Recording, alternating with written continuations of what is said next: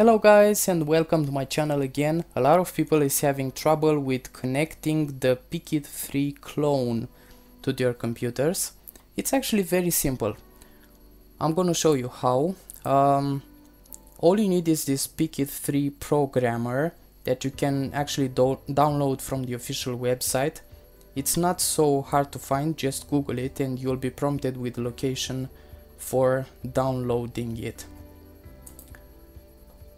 If everything is okay with the communication with the device, you just go into the Tools tab to the Download PICkit operating system and you will be prompted with the right location for downloading the hex file for this device. Usually you select that file and it will download the bootloader into your PICkit3 clone. After the bootloader is loaded into your device, you go again to the Tools tab and you click Revert to MPLAB mode.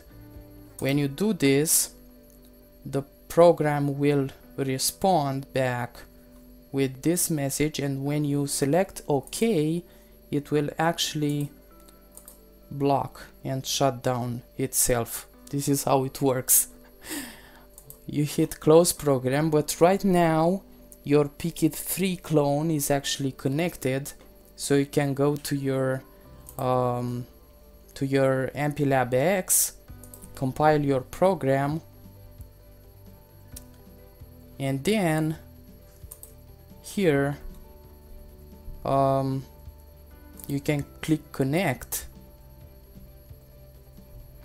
Your integrated programming environment will download and associate the right file for your PICkit3.